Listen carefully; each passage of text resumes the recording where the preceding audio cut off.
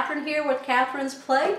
I am so happy to have everybody here today. If you're a subscriber, welcome back. If you're not a subscriber, I'd like to welcome you, and I hope that you hit that subscribe button down below with the bell notification so you know when my shows are posted. Alright y'all, today I am doing a collaboration with Kory and his channel, Cooking with Kory.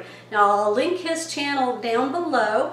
Now the collaboration is hashtag Crockpot Casserole. Alright, so I've got a casserole for you today, and it's a taco casserole. Alright y'all, if you want to go see what everybody else is doing, make sure you hashtag Crockpot Casserole at the end of my video. I'll be there also checking out new crockpot recipes that I want to make.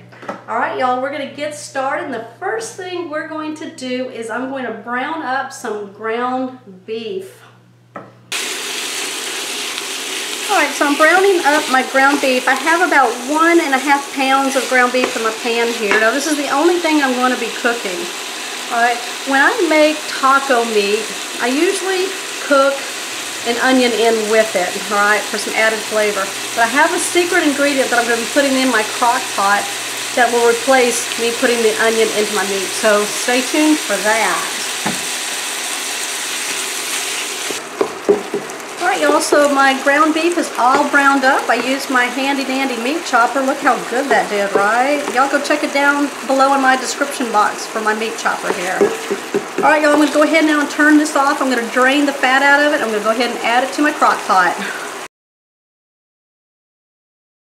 Alright y'all, so I did not put onions in my ground beef when I cooked it, but I'm going to be adding this cream of onion soup. Alright, this is going to kind of help bind it all together and make it a casserole feel. Alright, so we're going to go ahead and add that to our meat here.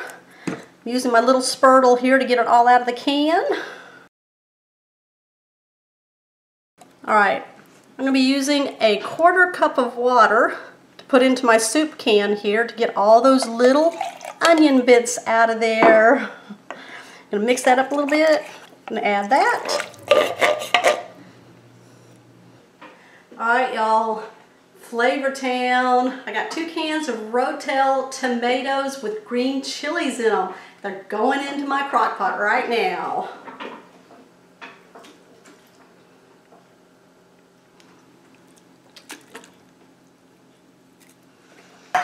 Alright, the last thing to go in here now is taco seasoning.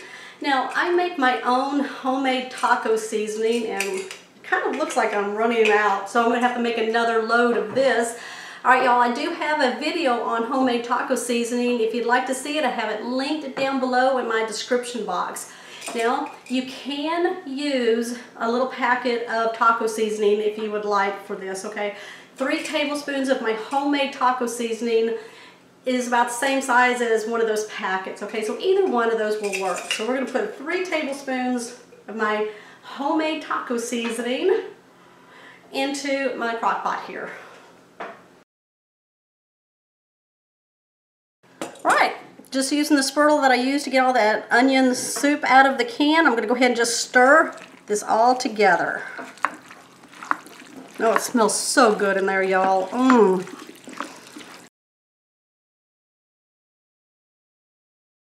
Alright y'all, I'm going to go ahead now and I'm going to put the lid on it. It's ready to go. Now I'm going to cook this between 4 to 6 hours on high or 6 to 8 hours on low. I wouldn't go any longer than that because the meat was cooked, and all we are trying to do is meld these flavors together. Alright, while this is cooking, you can make your tortilla strips, okay? And I'm going to show you what is going to happen with these later. But right now, what you're going to do is we're going to prepare these. Alright y'all, so while my crock pot is going, I'm going to go ahead and start making these. That way they're done, and then I can have them for when I need them after the crock pot is done. Alright, so I've got 8 corn tortillas here. Now you can use flour tortillas if you like, alright, because we're going to be crisping these up in the oven. So what I'm going to do is put them all together, take my knife here, and I'm just going to cut them in strips.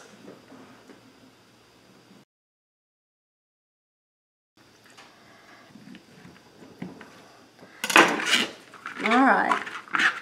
Now what we're going to do is I have a pan here and I've got some parchment paper on it. And I'm going to lay these on top of it and spread them out. Kind of give them some room. We're going to be flipping these around, you know, once or twice while they're in the oven. All right, so you got them all spread out like that. That's good. What we're going to do is we're going to take just a little bit of olive oil and just kind of sprinkle it on there a little bit. And then I'm just going to salt them a little bit.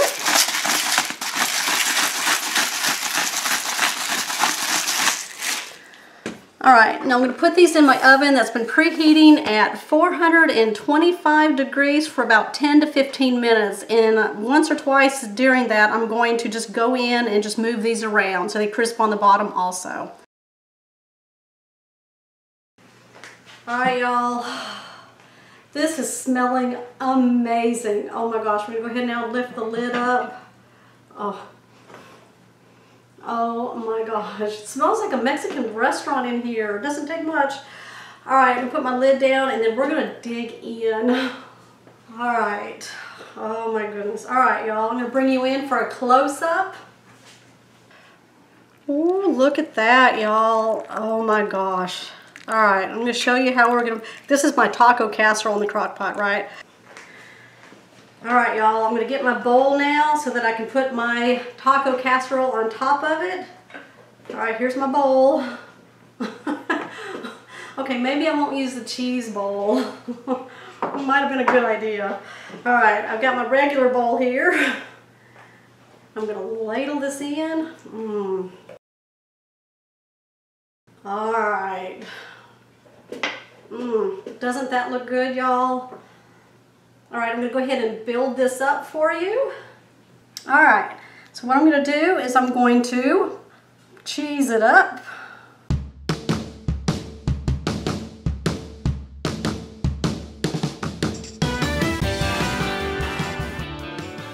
All right, now remember we made our corn tortilla strips in the oven. I'm going to add some of those.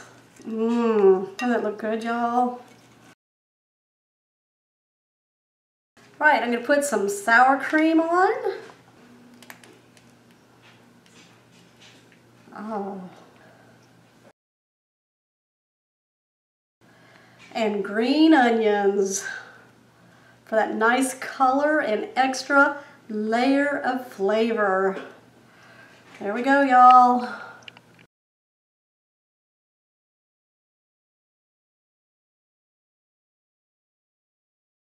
All right, y'all, we're gonna go in and try this for you. Smells like a taco. I don't know, you know. All right, y'all, there's my bite. Oh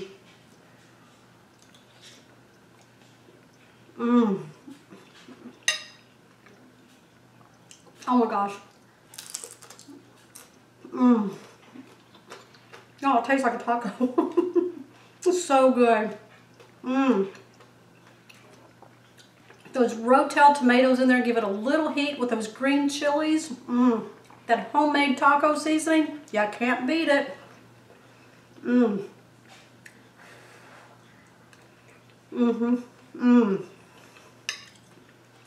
All right, y'all, my taco casserole in a crock pot. This was a collaboration with Kory's channel, Cooking with Kory. Go check it out. Hashtag Crockpot Casserole, all right? And go check out everyone else who participated in this collaboration. I know I'm gonna go there and check all the other dishes out too, so I can get some good ideas on crockpot casseroles. All right, y'all, thank you so much for coming to my show today. If you're new to my channel, please hit that subscribe button down below with the bell notification so that you know when my shows are posted. Make sure y'all comment down below and give me a thumbs up. All right, y'all, I will see you on the next episode.